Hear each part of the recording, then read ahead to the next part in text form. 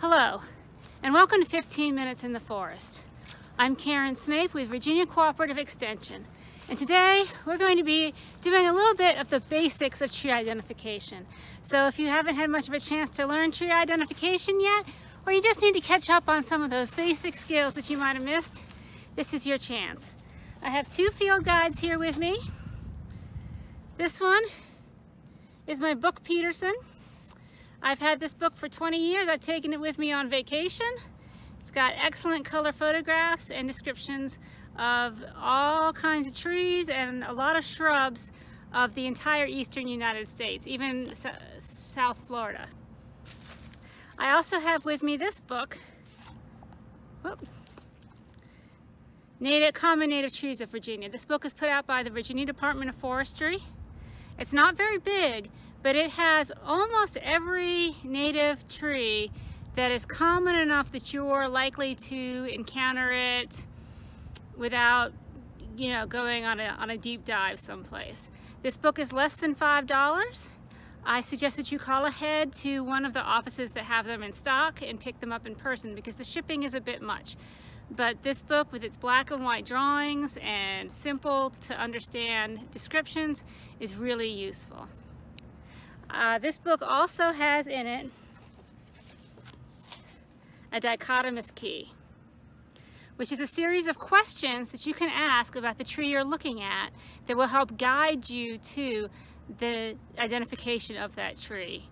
Questions like, what shape are the leaves, or how big are the leaves? Most of the questions in this book are based on leaves because that is sort of the easiest entry point for most people. Now you may notice I picked not a great time of year to film this video. We do not have a whole lot of leaves to go by here today. In fact, early spring is one of the hardest times even for experienced tree identifiers because some of the other little things that you look for in winter have started to transition into spring. The buds, which might have been distinctive, are swelling and changing shape as they're getting ready to put out those leaves, or they've just put out the leaves but they're really kind of too small to see. And some of the trees that will hold on to their fruit or seeds over the winter have let those go. So not a great time to do this, but I'm fortunate we've got a classroom back in Cheatham Hall here in Blacksburg where there are a lot of pressed leaves. So we'll also be in there for some of the time, and we'll be out here in the woods for some of the time because it's a beautiful spring day. Now, both the Petersons and the Common Trees of Virginia have in them some pictures that will help you to learn about the types of trees and the arrangement and shapes of leaves to help you use the book. And we'll go over a lot of these in this video. And then we get to the dichotomous key here in this book. So this first question in the dichotomous key is just, are the leaves needles and scales, or are they broad and flat? So if they're needles or scales, you go to the second question and answer a lot more questions about conifers and their needles. Are they in groups? What are they like in cross-section? Are they kind of squarish or flat or whatever? But if the leaves are broad and flat, then you skip all the way to question 14, where you start answering questions about those broad, flat leaves. How are they arranged? What are they shaped like? How big are they? Those kinds of things. And then every time you answer a question, you narrow down a little bit further until you get to the name of a tree. So you might have read that first question and thought, scales or needles? What kind of a tree has scales? Well, here we have a red cedar. And you can see those tiny little, they look like scales. Those are the leaves of this red cedar tree. They've become so small and specialized that they just look like scales. You'll find those on the true cedars as well as on the red cedar, which is in the juniper family. So here's a tree with needles. This is a small pine tree. And the needles of a pine tree are in little bundles. They aren't borne singly on the stalk, but they're in little bundles called fascicles. So some books will say bundle and some will use the more scientific term of fascicle. And different kinds of pine trees have different numbers of needles in those bundles. So in this case, this is a white pine, and it has 5 needles per fascicle. But this is something that you'll want to look for. If the needles aren't in a bundle, it's not a pine, it's a spruce or a fir or something like that. So here we have another pine tree. So this is a tree that has needles instead of broad flat leaves. And those needles are in bundles or fascicles. But in this case, there are 2 needles per bundle. So we know that this is a different type of pine. Here's an example of a tree which has needles but is not a pine. You can see that these needles are not in bundles. These needles are on the stem individually. This is a Norway spruce. It's not native, so you won't find it in the Native Trees of Virginia book, but it's very commonly planted ornamental and even somewhat naturalized, especially up in Pennsylvania where I'm from. We had several of these planted in my yard growing up, and we used to tell people that we lived in the house with all the big pine trees in front. And then I got a forestry education and learned that these were not actually pines, they were spruces. One of the first questions you're going to ask yourself about a broadleaf tree is whether the leaves and twigs are arranged oppositely or alternately. So this is a shrub here that is a good example of opposite arrangement. So you can see here that these 2 little twigs come off of the main stem directly opposite of each other. Here's another example of that, directly opposite of each other, opposite arrangement.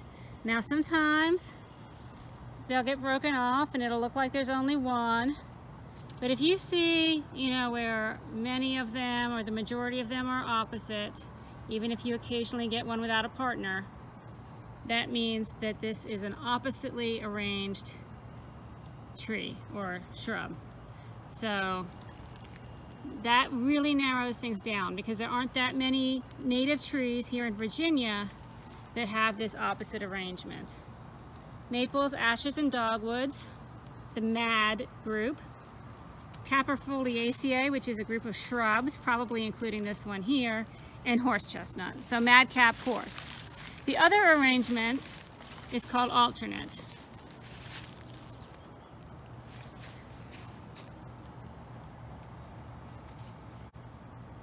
This black cherry is a really good example of alternate. You can see how the buds, which are going to turn into leaves, come off one side of the twig and then a little further up the other side and then a little further up back to the first side. So it alternates which side of the twig the leaf comes out or the smaller twig comes out.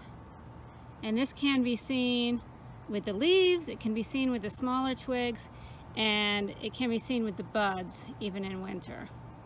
So I have snuck into one of the classrooms here in Cheatham Hall. This is known as the Dendro classroom. It's where they teach dendrology, or the study of trees.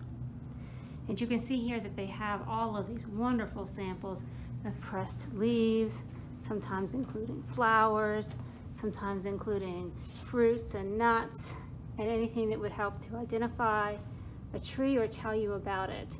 So a room that houses this sort of tree or plant museum is called a herbarium. And there's a whole science behind how these samples are prepared, how they're labeled. You can see this sample here from Montgomery County, which is the county where Blacksburg and Virginia Tech is. This is a oak species.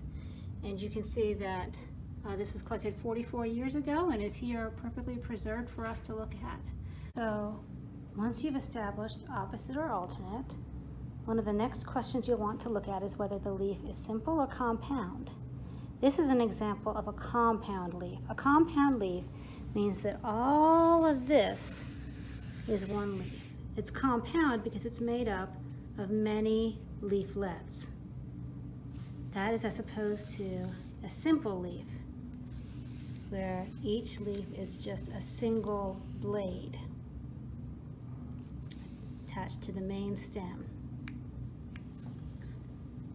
You can tell that this is all one leaf because this is where it attaches to the main woody stem. This is where the bud was that all of this came out of. Usually this leaf stem, which in a compound leaf is called a rachis, will be green, twig will be brown, this will be soft and flexible, this will be more woody, and this is the bud where all of this came out. So this is a compound leaf. In this case, this is a black locust. So the leaf stem on a simple leaf is called a petiole, and this leaf came out of a bud that was attached to the main stem there, and there was a bud there and a bud a little further up there where these other leaves came out. This is a red bud. This is a shagbark hickory. So again, all of this is one leaf that was attached there. You can see the leaf scar and the bud for next year's leaf right there on the stem. So you know that all of this, there's no leaf scars, no buds along the rachis where the leaflets are attached. All of this came out of the bud that was there on the main stem. So this shagbark hickory is another example of a compound leaf. Both of these are called pinnately compound. Pinna is Latin for feather. I think this one's a little bit more obviously feathery, but what it means is that the leaflets come off along a long central rachis. So here's the rachis, the leaflets come off along it, like a feather has a main vein. The other option is to be palmately compound, like a buckeye, where it's like the palm of your hand. There's a spot in the middle and the leaflets come off of it. We don't have an example of that here, but we will go over palmately lobed so you can see the difference between palmate and pinnate. Another question you're going to want to ask yourself about your broadleaf blade is whether it has lobes or not. Lobes are parts that stick out from the rest of the leaf, the way that your earlobe sticks out from the rest of your ear. You can see that on this leaf here, it has lobes, bits that stick out from the rest of the leaf. This is an oak leaf. Now, the space in between lobes is called a sinus. So here's the sinus. It's a hollowed out part, kind of like your sinuses are hollowed out areas inside your head. So wherever you have lobes, you have sinuses between the lobes. So here we have two different oak species. And both of these are examples of lobed leaves. You can see that this pin oak is in the red oak family. It has sharp pointed lobes. And the pin oak is especially known for having deep sinuses. This is an overcup oak. You can see that the lobes are rounded, as they are in white oaks. And this has very shallow sinuses, not coming in very close to the midrib at all. While oaks are pinnately lobed, those lobes coming off either side of a midrib like a feather, the sweet gum is palmately lobed. So you can see all of those lobes come from a common spot in the center, like the fingers of your hand. Another question you want to ask yourself is about the margins of the leaf. The dogwood has a smooth margin to the leaf. There are no teeth along it. While the basswood has teeth. So this might be called toothed or serrated. Like a serrated knife has teeth on it. This elm You might even call it doubly serrated or double-toothed because you can see it's got little teeth along the big teeth. So these are all clues that can help you to answer the question of what tree you have. Well, that's all we have time for today. Come back in 2 weeks to hear Bill Worrell give us 15 minutes in the forest on frogs.